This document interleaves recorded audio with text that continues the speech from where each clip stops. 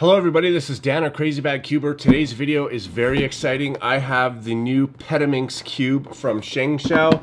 So this is the new ShengShou Petaminx cube. It comes in this really nice fancy box. It's got, I don't know, I've never seen a puzzle come in a box like this. Alright, so let's go ahead and open this thing up and see what it looks like. Wow, it is so much bigger than the Petaminx. And it comes with some stickers as well. This is an extra set of stickers. Now, I've heard this thing is amazing. And what else is in here? Nothing really. So we're gonna check it out and see how amazing it actually is. So this is the puzzle. Wow, this thing is massive. It is so big. How big is this compared to a 17 by 17? So you can kind of see the size difference between the two in the overhead cam, but I'm sure this camera here you can really see that obviously the 17 by 17 is bigger, but this thing is pushing the same size almost. Alright, so I'm really excited for the first turns of this thing. And wow, that does turn really, really nicely. All the layers. The outside layer, can I even finger trick this if I wanted to? If I wanted to, I sure could, but I don't think it's not a puzzle I can really grip to finger trick, that's for sure. Let's see. No. This is not a speed cube. This is not a speed cube, Dan, don't bother. This is going to be a table solver for sure. But the colors are really, really nice on this thing. I've never actually had a Petaminx before. The sticker's a little bit, so I got a little tiny bit of a sticker issue there. Barely anything to worry about. So this thing weighs 1,229 grams. That's quite heavy. Basically, all four layers of this thing are the same smoothness. Like the tensions are really, really nice. It's lubed up. It is quite greasy though, but it's not as greasy as a lot of other puzzles that have come out by them. And that's like saying a lot because they're always really greasy coming from ShengShou. But yeah, extremely smooth puzzle. Now when it comes to big cubes like this, I like, and same with like the 17 by 17, I like making videos on them, even like this, you know, I like making videos on these type of puzzles, but I don't solve them very often. They take so long to solve. And between my YouTube channel and my day job, and just other things going on in my life, I don't have a whole lot of time to solve stuff, so I will not be solving this in this video. I'm sorry for that. Not that I would make a solved video of this, but I'm just going to give you my impressions and review it as I can. And if you care about corner cutting with something like this, it does corner cut, I guess. I don't want to cut too far, risk popping pieces out. Yeah, that actually cuts really, really nice. But I can see that I will pop pieces out if I cut too far with this thing. But it is really, really smooth. Wow, this thing is actually impressive. I didn't think it was going to be this good. I mean, this one here, the Petaminx, it's still smooth, but it's not as smooth. Like there's still a little bit of grindy feeling to it. Actually, this layer is really nice. But so I expected the ShengShou Petaminx to also be a bit grindy, but it's not. It's not. It's very, very smooth, and I like it. So anyways, guys, let's go ahead and scramble this thing up because I want to see what it looks like all scrambled up. This is probably going to take a while. I wish there was something I could talk about in the meantime, but I think this is going to take so long, it's going to be one of those fast forward type of situations. But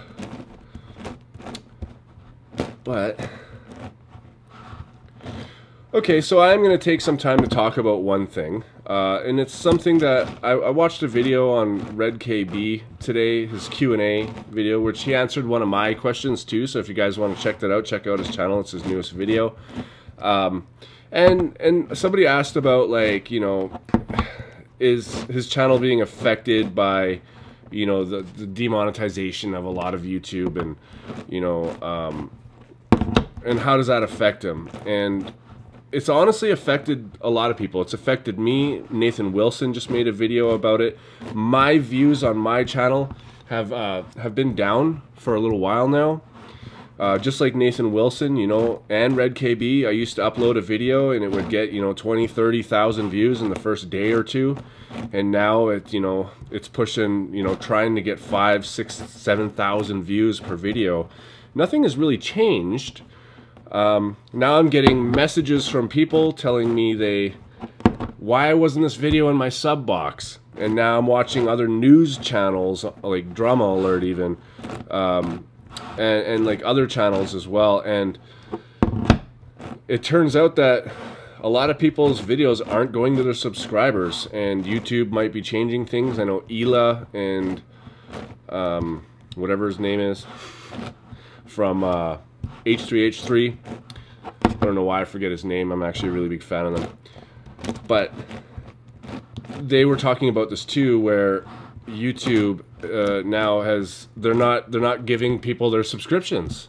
They're choosing what people are gonna watch now, and to me that's just like defeats the whole purpose of YouTube.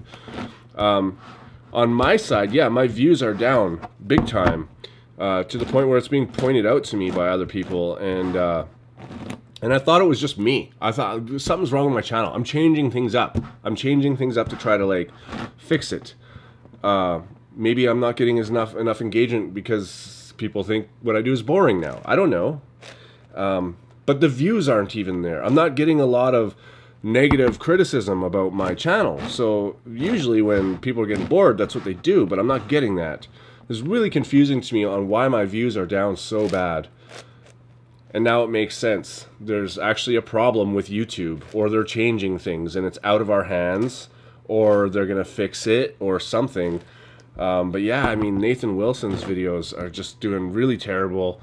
Red KB's, I mean, he's got a lot more subscribers, so I think he's still doing okay, but in terms of where he should be, yeah, probably not. Anyways, guys, I want to take this time to ask you to click the bell notification, because apparently that's what you have to do these days in order to get anywhere on YouTube and like get actually, you know, your subscribers who subscribe to you to watch your videos.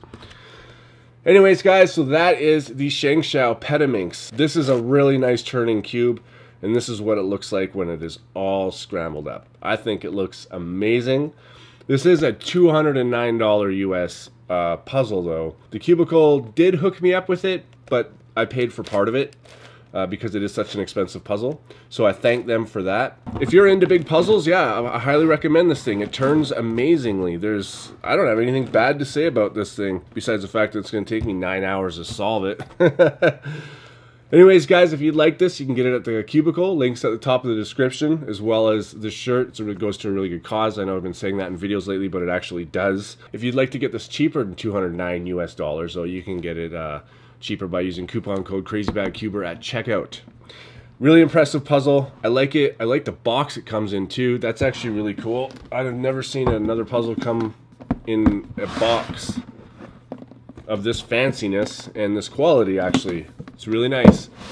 Alright, guys, thanks for watching, and I'll see you on my next video.